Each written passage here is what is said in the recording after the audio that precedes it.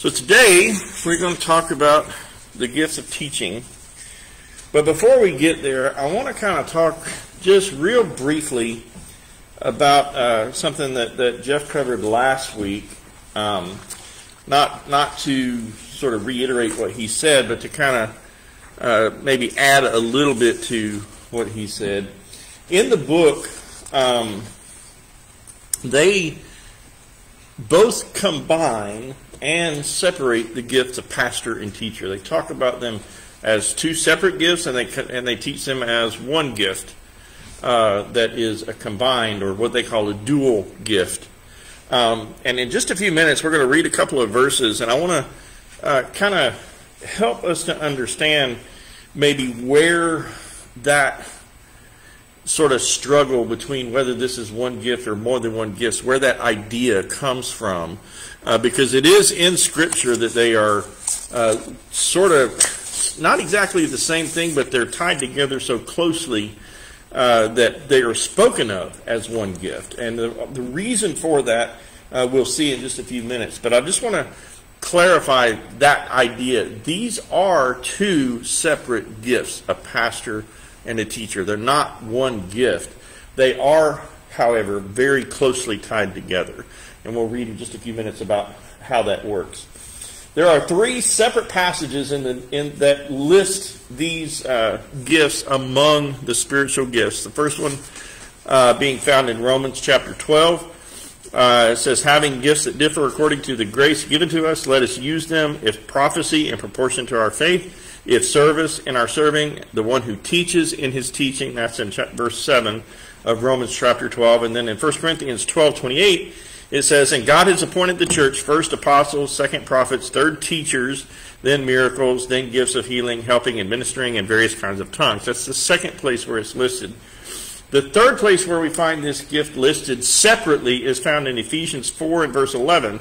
And the ESV reads this way, and he gave the apostles, the prophets, the evangelists, the shepherds, and teachers. Now I want you to pay careful attention to the way that verse is structured in the English language. You'll notice that there are commas between apostles, prophets, evangelists, and then it says the shepherds and teachers. Now, they did not forget a comma in that sentence.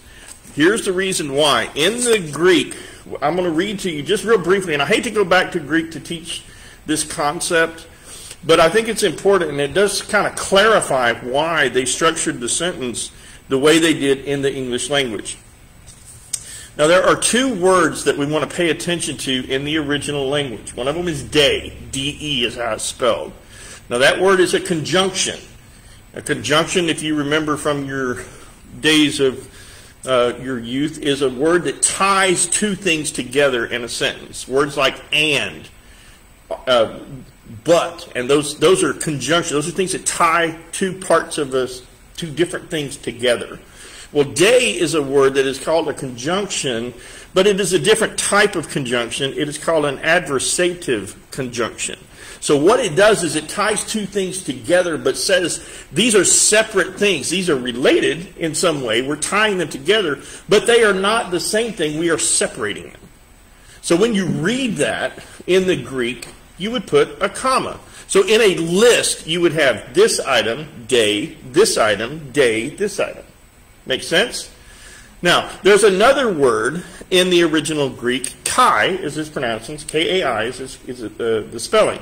Now, that word is also a conjunction. It, however, is a much more binding word. For example, you find this word when you see in the English, Lord and Savior. Kai is the word that ties those two things together. They both describe exactly the same thing. Does that make sense? So, when you read this verse, Ephesians 4:11, in the original language, what you read is this. And I'm going to read it in the order that it's given in the Greek. So you have to kind of make a little bit of change of the order of words. It says, and he gave some indeed to be apostles, de, and I got to find past my notes, and prophets, some, and de, evangelists, and day, shepherds, and here the word is kai, and then teachers. So what he's done, what the Greek says, is he gave there's four things that were given: apostles, prophets, evangelists, and the fourth thing is shepherds and teachers. Does that make sense? So because of this structure in this particular verse, there are some who would tie this thing together, pastor/teacher, is the best way to understand that particular verse. Does that make sense?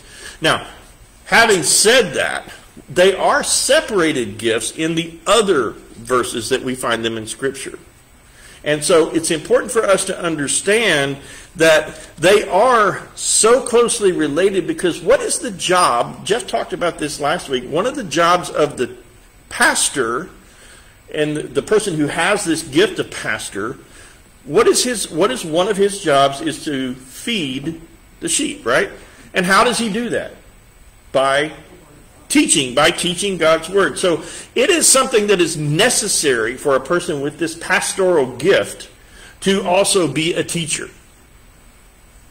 It is not necessarily so that someone with the gift of teaching is a pastor. That's how they're different in that sense. Although you will often find that the person that has the gift of teaching also has some strong attributes that that look an awful lot like pastoral gifts. Okay, so, but that's how they're separated. It's not so much that they're so completely different that they're foreign to one another, but they're the same. Now, Leanne asked a question a couple of weeks ago that I have not had a chance really to address this question, and I want to kind of talk about that now, because as we're talking about these two gifts, really this one gift that is two separate things, or if you want to think about it, two separate things that can be talked about as though they're one, because either way you look at it, it's all the same. One of the things I want to mention here in answer the question that she asked is, why is it that so many of these gifts look the same? We talk about wisdom and knowledge that are really very closely related. They're not exactly the same, but they sort of overlap dramatically. The gift of teaching and pastoring overlap an awful lot. The gifts, some of the service gifts are kind of the same way. And we think about, when we define the gift of pastoring, one of the ways that we define that is using some of the other gifts, the gifts of leadership, the gifts of exhortation and so forth, and prophecy and that sort of thing. And it's very difficult to sort of separate these things. But as I was kind of praying through this and trying to find an answer, because it's not really clear anywhere that I've been able to see, but I started to think about the reality that God gives these gifts for what purpose? All of them for the same purpose. What is that? To edify the church, to build up the body of Christ. Ultimately, that's the purpose for all of the gifts. You and I may have a particular gift, you may have a different particular gift, and you may have a different one, but altogether as the body of Christ, we bring them all into the church and bring them to bear in the church, and that is how the church, this local body of believers, is growing because of that truth. Now, one of the things that we also know is that most of us have, if you say, what is your gift? Most of us will think about, well, I have this gift. Well, come to think of it, I kind of have some of this other gift, and well, maybe this other one too. And you think about two or three of them as you think through these gifts, and you say, well, all of these kind of describe me a little bit. Some of them more so than others. And so if you think about that reality, that not all of us have, you don't have just one gift.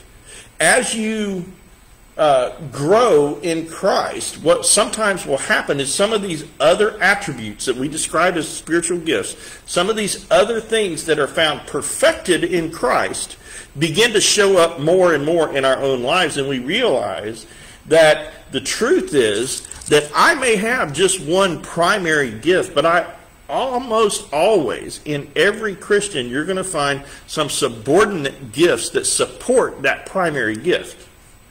The reason that this is important to understand, if you think about this, If you have a box of Legos, what can you build with a box of Legos?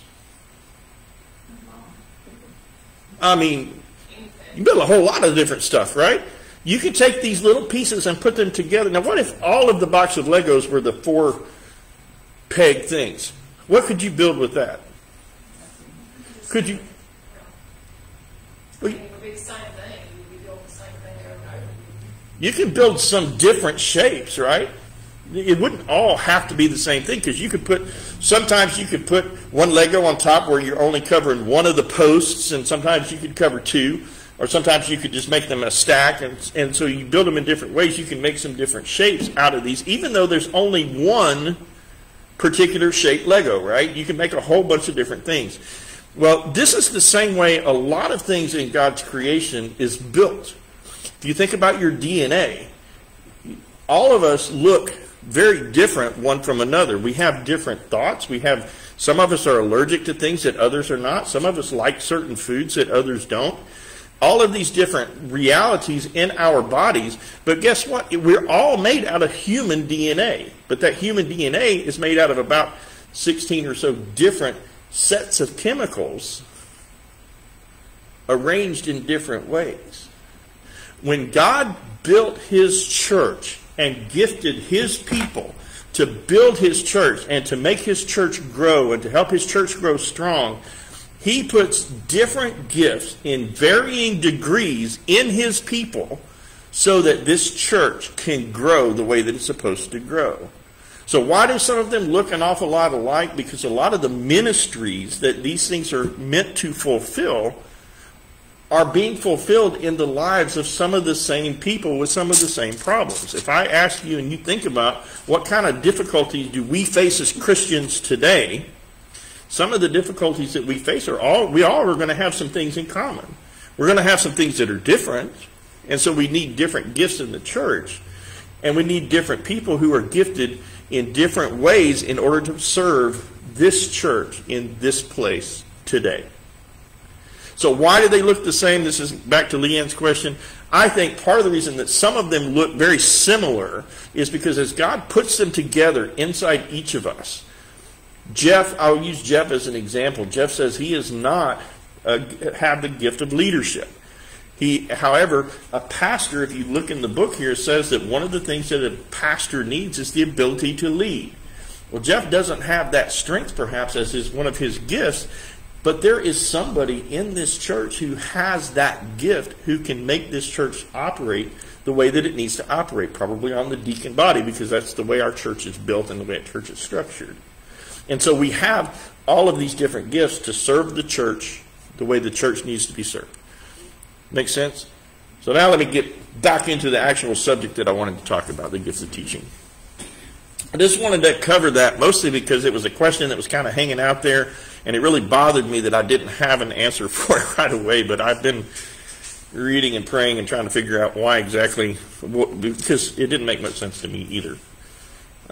So the gift of teaching, the word that is translated there is didaskalos, or didaskalos, depending on how you want to say it. And really it means instructor, someone who teaches or shares information with others.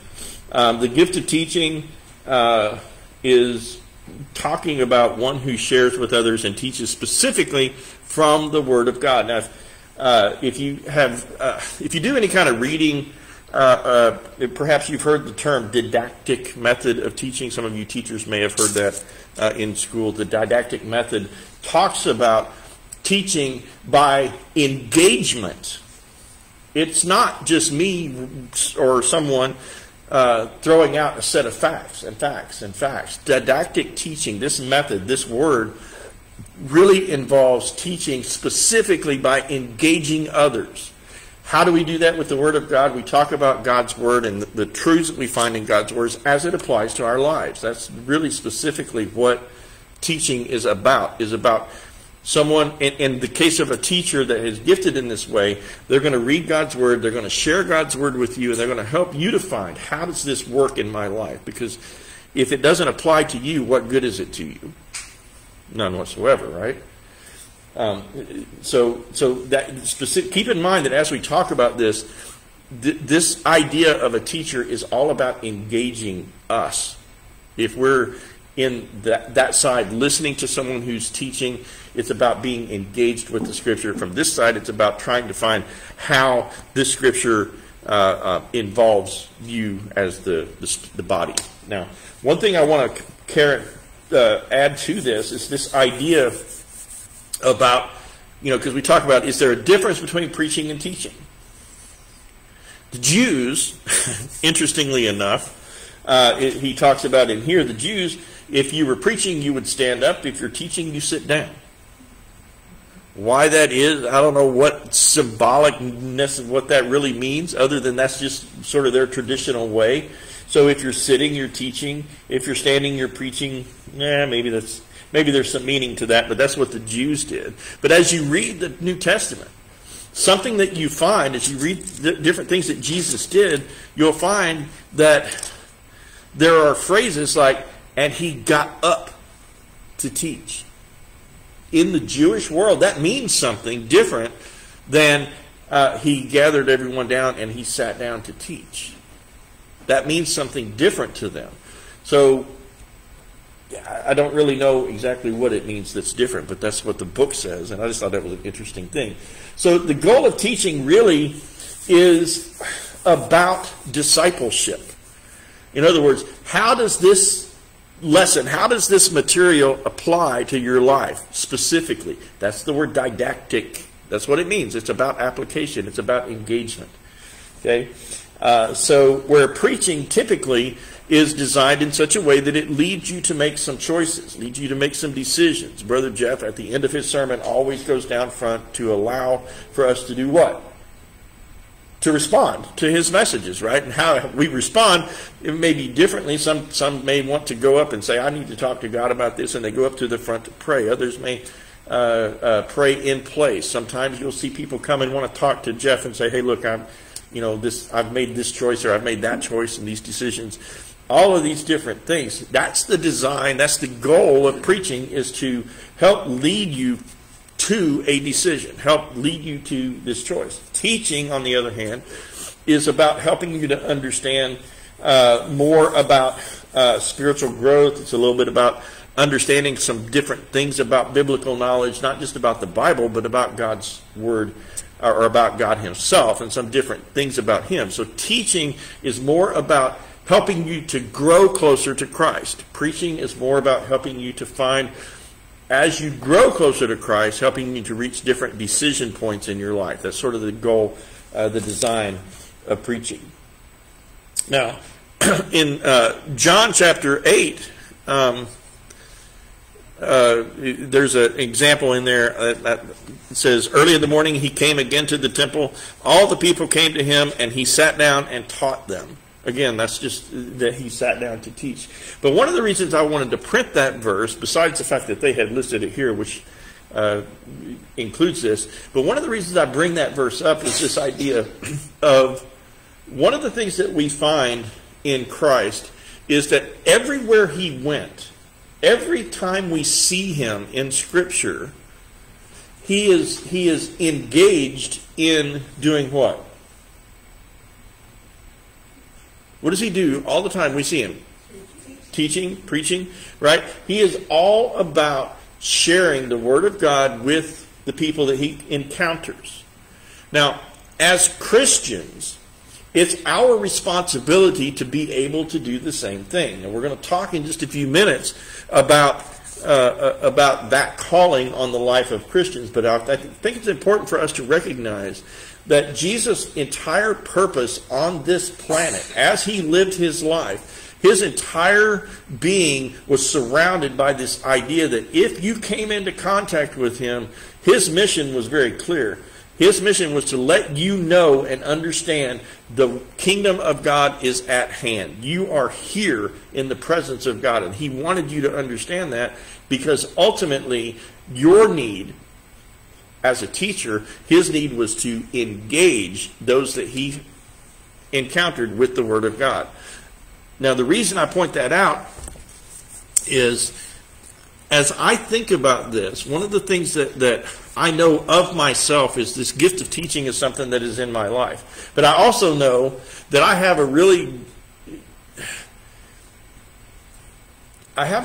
difficult time sometimes just meeting people and talking to people, because everything about me makes me want to teach. I ran into this just early. I can't remember exactly what it was. Debbie said something, and I had this just something I knew. It came out. I don't mean for this to happen, but it's a part of my nature.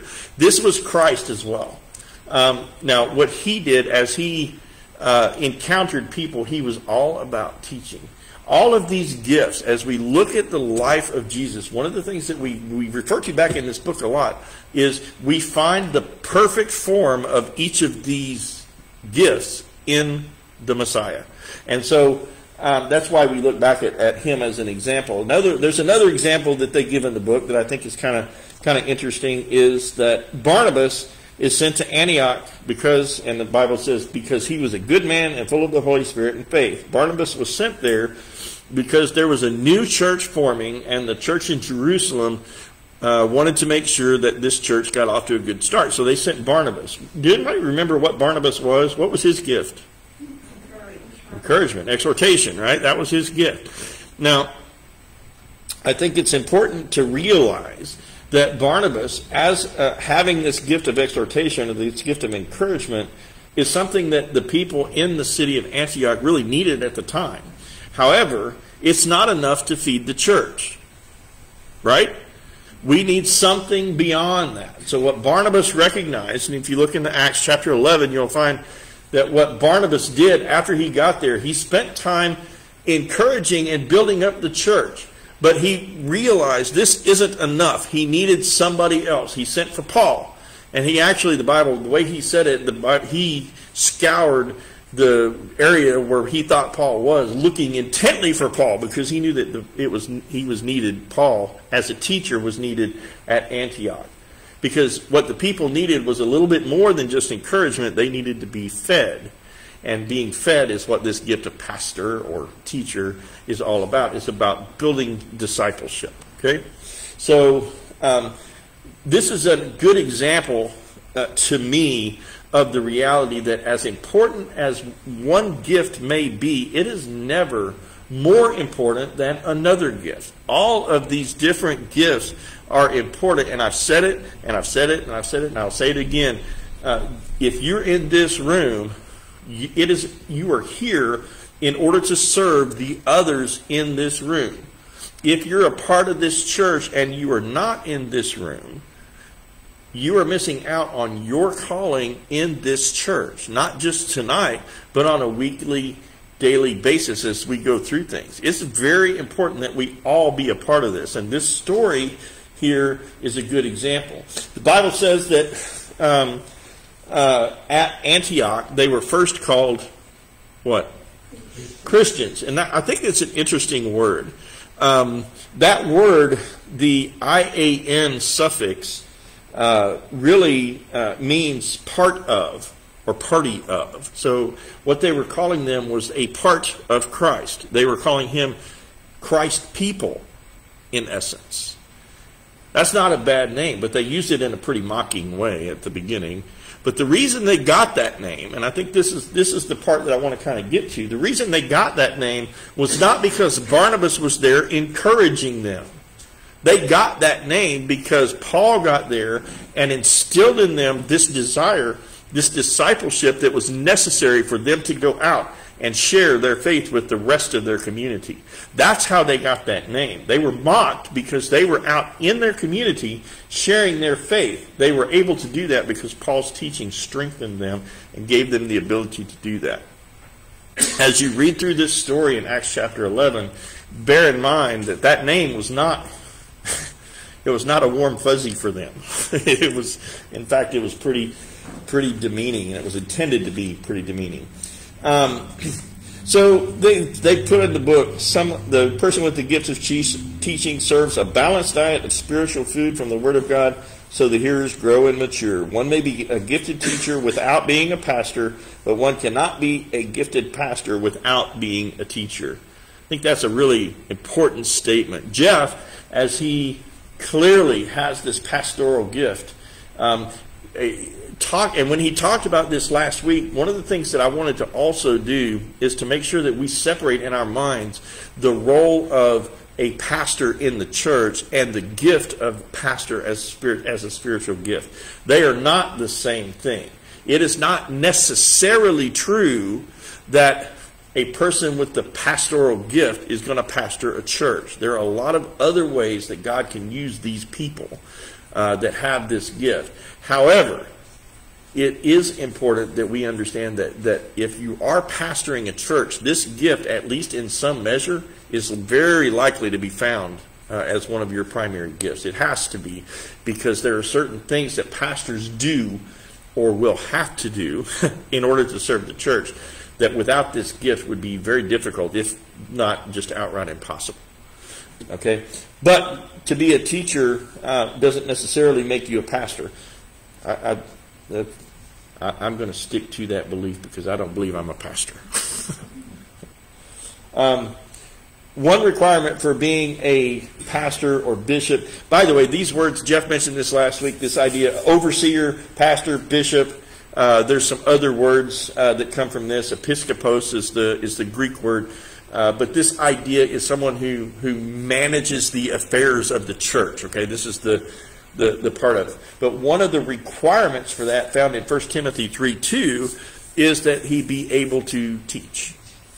And so it's necessary for a pastor to be able to teach. It's not necessary for a teacher to be a pastor necessarily. It doesn't necessarily, it usually does, but it doesn't have to work both ways. So one of the things that he makes a statement that I think is kind of interesting. He says, rather than being called the Sermon on the Mount, this passage and he's talking about in Matthew chapter 5, it should be called Lessons on the Mount, because Jesus was teaching and not preaching. In other words, he wasn't standing and preaching to them. He was interacting with them as he went through these lessons. Now, one of the reasons that I point that out is because I think it's important for us to understand too that when you are teaching, when you are sitting in a Sunday school class type situation, for example, or even in this type of situation in here, really the purpose of these sorts of things is it's meant to be interactive. That means that it's not intended for me to sit up here and preach and just never stop. It's intended for you guys to interact. Why? Because that's how you engage with Scripture, right? So let me ask this question as you're thinking about this. How many of you, by the way, have we covered your gifts? Have we already talked about your particular gifts? How many of you have we done that for? Some of you? Some? When you think about those, that particular gifting in your life, this is the strong point. This is what I believe is my number one thing. One of the things that you will think about, or maybe think about, is the reality that if you are called to do something in the church, I shouldn't say it that way. All of us are called to be active in the church. That means we have some activity that we're supposed to be doing in the church. Very often, that thing that we feel called to relates to our spiritual gift, right? I mean, this is kind of what the whole purpose for Christ gifting us in these, or for the Holy Spirit's gifts to do in our lives, is for us to be able to serve Him in some particular capacity in the church. But here's the thing that I want to ask you.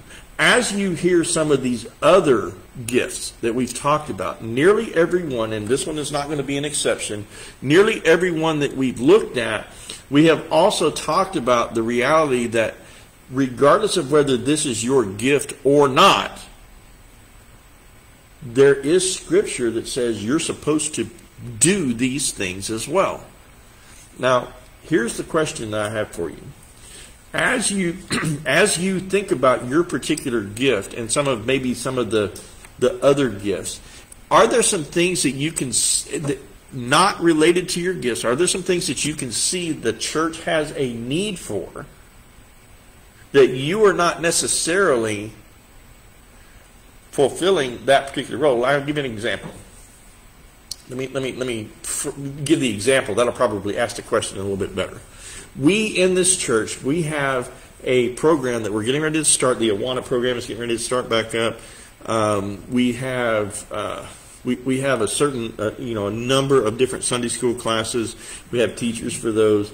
We have oftentimes a need in the nursery and some of these different things. So we see these different things that the church has a need for. Even though it is not your particular gifting, perhaps, to serve in one of those capacities to do one of those different things that we know the church has a need for, have you ever given thought to trying to do those things even though it's not your calling or your gift? And if you have not, why have you not? You don't have to answer out loud. But the interactive part of this is intended to get you thinking about what exactly this spiritual gifts thing is all about. Now, the reason that I asked that question in that way is because there's another question I'm going to ask you. What is our purpose as Christians? Or more specifically, what is the role of Holy Spirit in our lives as Christians? He is to do, what does He do for us and to us and through us and in us? To make us to look more like Christ, right? Now, we've talked about a number of different times in Christ. What is true about these spiritual gifts? They are all perfect, right? They are all complete in Him. And if we are to look more like Him, then we ought to be growing in these other areas as well, right? We have some areas. When I went through high school, for example, there were some people who I knew who absolutely dreaded every math class they walked into. Anybody ever, does that fit a lot of other people?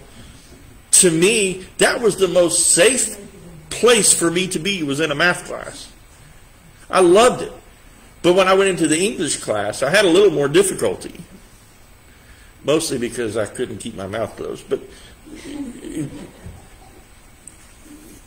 there are certain areas where I learned better than others. And one of the things that I recognize about myself, years later, after I am out of high school, and I can look back on it with glee, I guess, and I can look back on my career in high school, and I think about,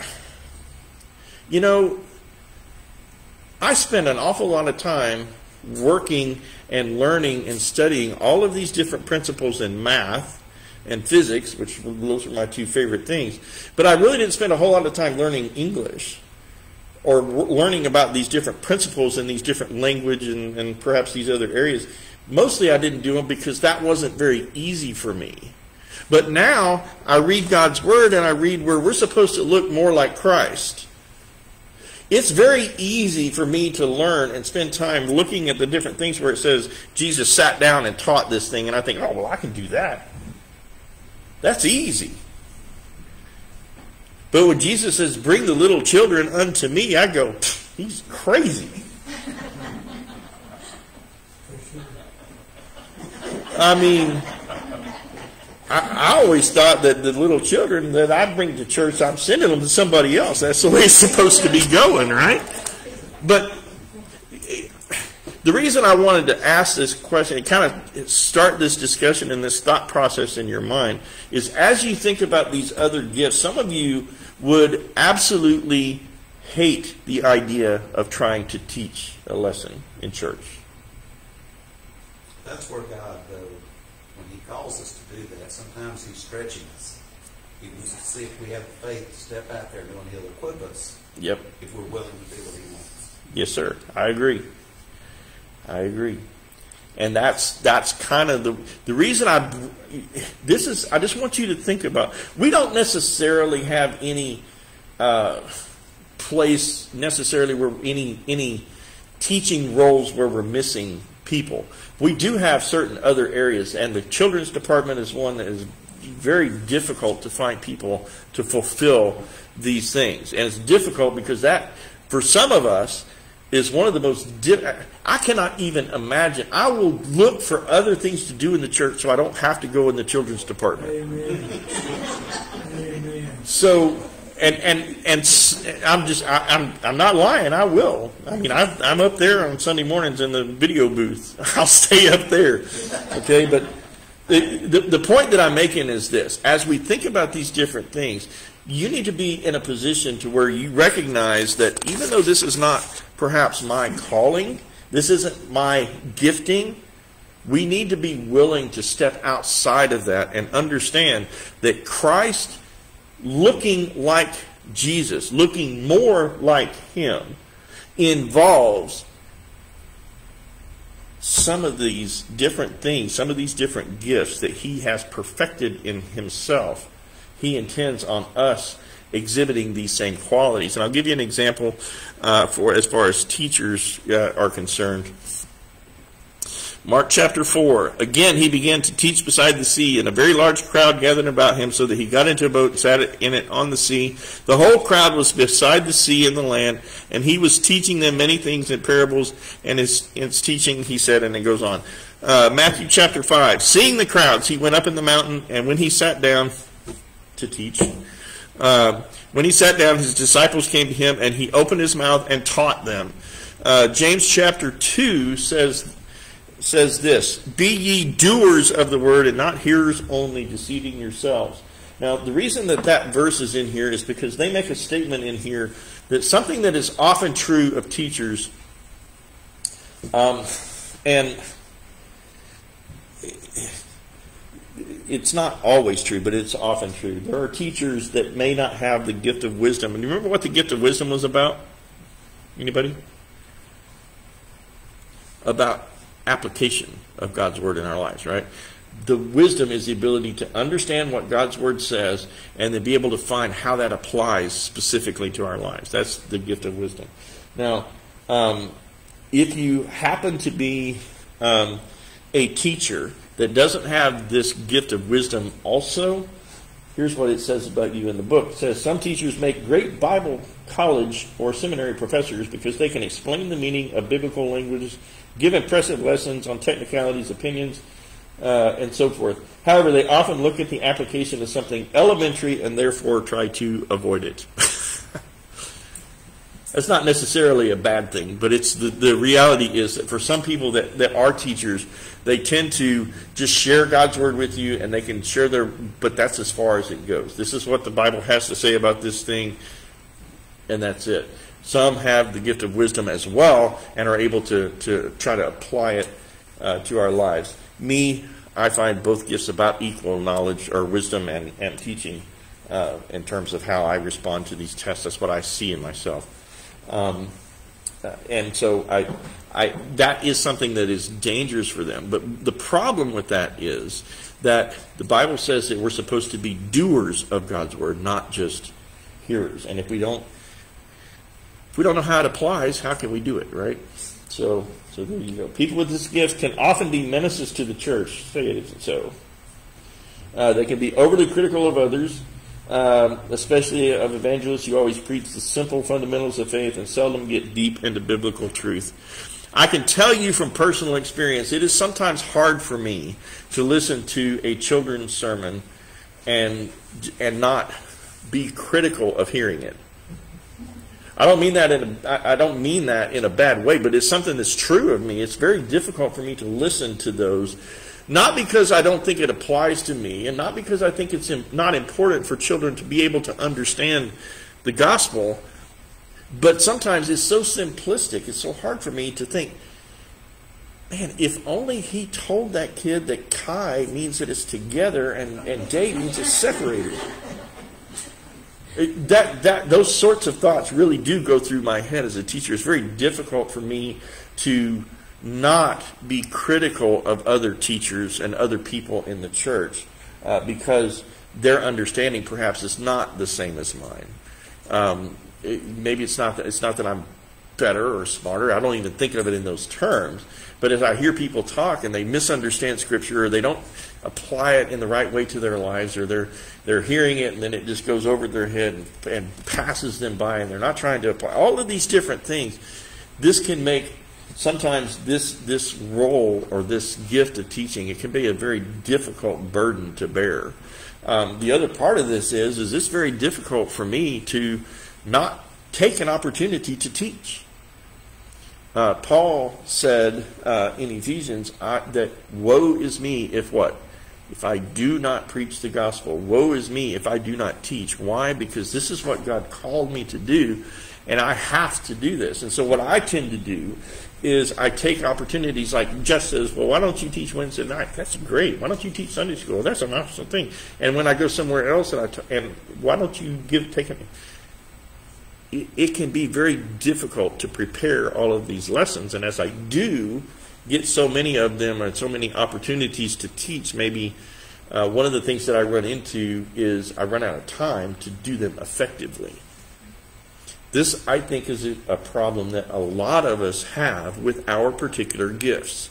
We have a difficult time. Anybody say no? That's hard. It's hard. It's not easy to do. But I think God has called us to be effective at whatever it is He called us to do. And so I think sometimes, for me at least, that's one of the difficulties that I have. All of us have this responsibility to teach others. And I want to read this last verse. Colossians 3, verse 16 says, "Let the word of Christ dwell in you richly." By the way, what does that phrase mean? Let the word of Christ dwell in you richly. What does that phrase mean to you? We need to be filled with the Spirit. Okay. His word living out of us, Okay. We're living according to His word, like putting it into your heart. Okay. And then living that way. Okay. Richly. And then what's the next word? Or the next phrase? Teaching and what? Admonishing one another in all wisdom. So, now this is not just to teachers. This is a command given to who? Christians. Right? So, your responsibility, my responsibility as a Christian, is to allow God's word to live in me in such a way that it could be called richly. Basically means it should be visible. How many of you have money that to be able to do certain things that never shows up on the outside? All of you are wearing clothes tonight, I see. Thank you, by the way. So these things, this richness that we have is shown on the outside. Let God's word dwell richly in us. It should show on the outside. God's word lives on the inside. And it should be used in order to teach and admonish. And every Christian is responsible for this. One another with all wisdom, singing psalms and hymns and spiritual songs. This is another thing that's important that we all do. And with thankfulness in your hearts to God. In other words, we're called all to teach others about our Christ. And if you're going to teach about Him, the first thing that's necessary is that you know about Him. And the way you do that is by doing what? Studying His Word. Reading is a good thing. Reading God's Word is important. But we have to take it one step beyond just reading and actually study. That's what brings it inside, right? All right, comments or questions? All right. Well, I'm going to take us off of Facebook, and hopefully the Facebook thing worked pretty well. It was